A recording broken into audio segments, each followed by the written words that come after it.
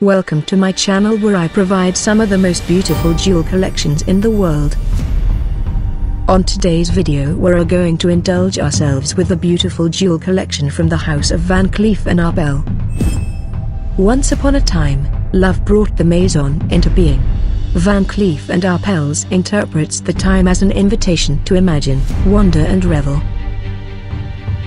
Jewelry is the work of true artists. It involves individually sculpting and refining the adjustments to house the stones perfectly.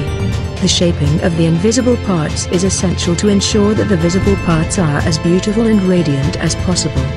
This is the sign of the greatest jewelers. This is House of the Maison Van Cleef and Arpels. Established in 1906 in Paris, France. From that time on they have given us some of the most beautiful, magnificent, and iconic jewelry worn by movie stars, kings and queens, and nobles. So, let's see some of this iconic collection.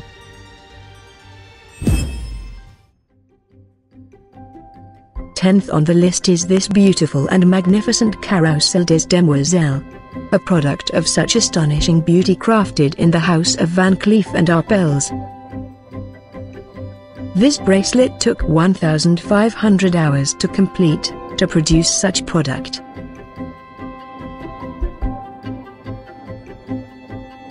Like the circles of frogs surrounds the animal who will transform into a princess, the Carrousel des Demoiselles bracelet forms a joyous circles. A bracelet saturated with white diamond, sapphire, and emerald set on a gold frame, a stunning and beautiful bracelet a woman could ever wear. Ninth on the list is the beautiful Suze La Lune necklace, made for women with power and elegance. A vibrant combination of colored gems to produce such jewelry, such craft that captivates Providence. The detachable pendant features a 29-carat Colombian emerald cabochon surrounded by emeralds, sapphire, and a fancy cut diamonds. The necklace is comprised of 464 Burmese sapphire beads set in 5 rows, weighing a total of 647 carats, alongside additional diamonds, sapphires and emerald. The Suze La Lune or Under the Moon necklace with detachable clips was inspired by the town musician of Bremen. Eighth on the list is the Emerald Collection. Emeralds were the king of gems.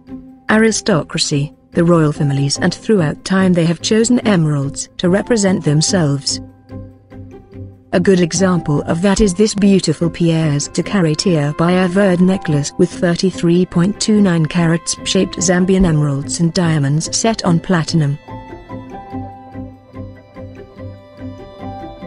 The intricacies of the gems having almost the same color and carats placed together in a single jewelry is mesmerizing and rare.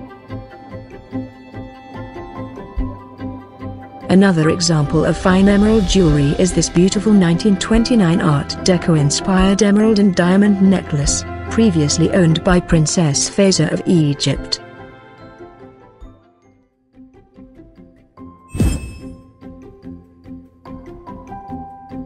Seventh on the list is the Romeo and Juliet Jewel Collection. A tribute to the lovers from William Shakespeare's play. The duo of Romeo and Juliet clips is one of the most figurative pieces in the collection. Thanks to remarkable three-dimensional craftsmanship, the two figures seem to come to life in this romantic scene. The two clips are made of white gold, rose gold, yellow gold, black lacquer, rubies, colored sapphires, spessartite garnets, lapis lazuli, white and yellow diamonds, making it beautiful and stunning. Another piece in the collection is this elegant necklace with detachable pendants set in white gold, 2 pear-shaped TFL Type 2A diamonds of 6.60 carats and 6.31 carats diamonds.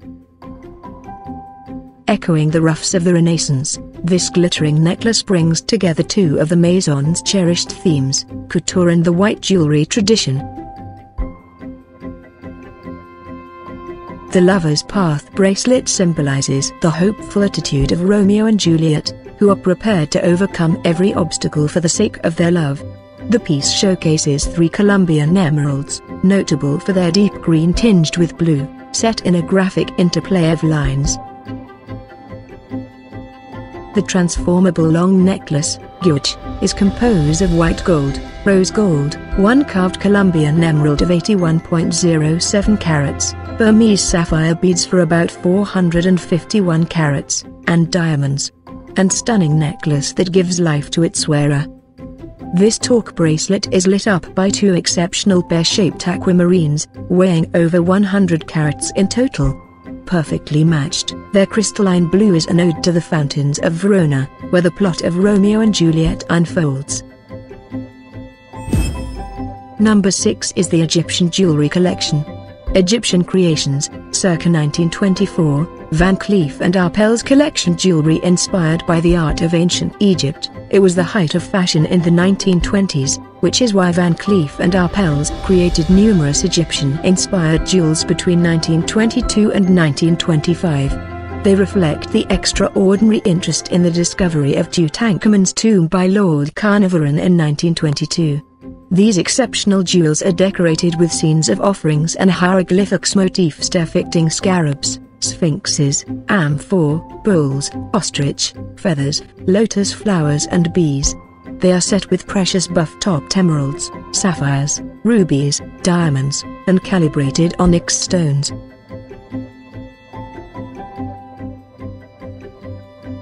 These unique Egyptian-inspired creations are highly sought after by connoisseurs and collectors.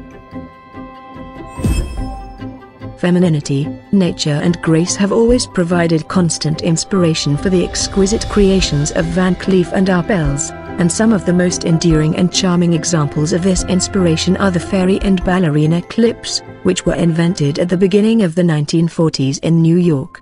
A collaboration between Maurice Duvaller, a French-born designer based in New York, Van Cleef and Arpels and John Rubel, their manufacturer, resulted in the production of these extremely rare miniature gem-set figures, probably as a result of Louis Arpels' passion for the opera and ballet. Emerging from the Great Depression, they responded enthusiastically to these lovely creations as they saw them as a symbol of joy and hope for better days to come. Caught in graceful movement of various dance poses, their little faces were always represented by a rose-cut diamond, making the jewel come alive, while their costumes sparkled with mostly rose-cut diamonds accentuated by rubies and emeralds mounted in platinum. Inspired by these fabulous and fun jewels from New York, the ballerinas appeared in France in the mid-1940s and remained a key jewel until the end of the 1960s when their production ceased. Loved by the public, the French ballerinas had a distinct style, sculpted mainly in gold. The Parisian house used turquoise, ruby and sapphire and rarely ever diamonds.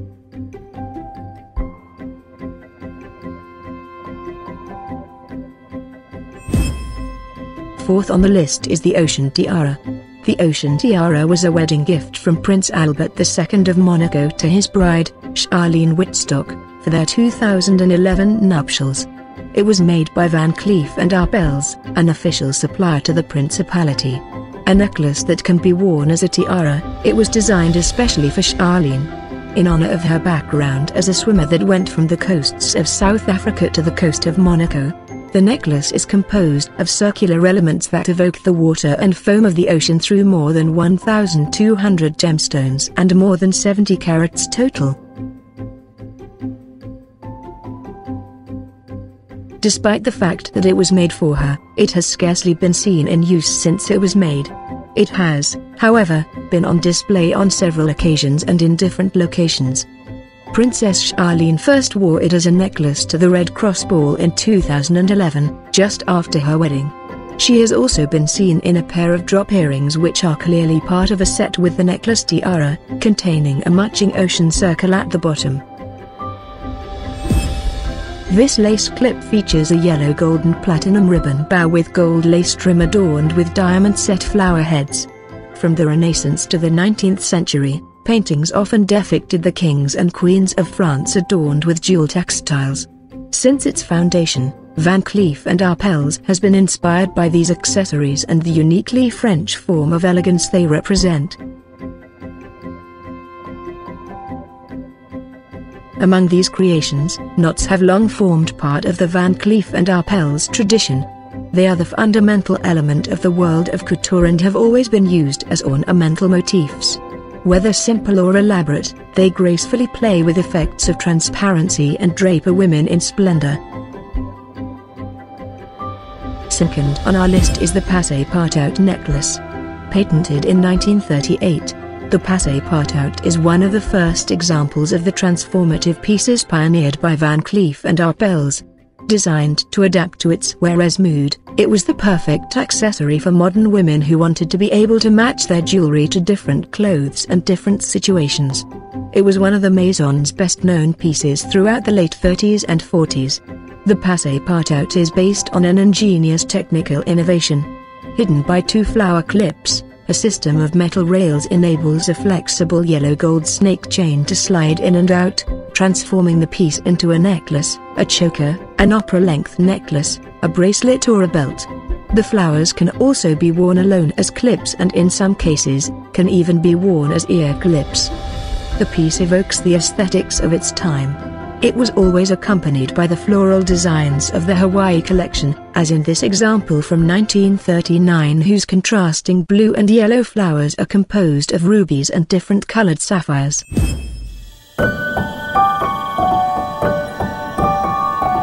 And the first in our list is the Secret Collection, a vast array of jewelry that was inspired by nature. Beautiful, elegant, and captivating.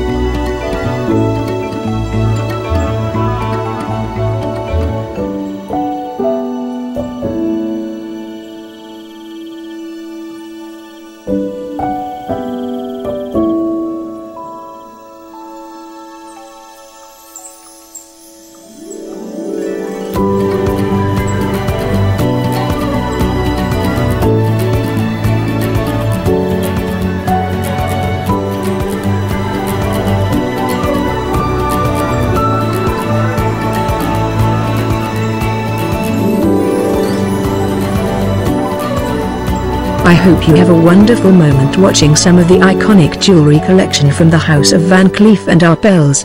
Thank you, and please don't forget to subscribe.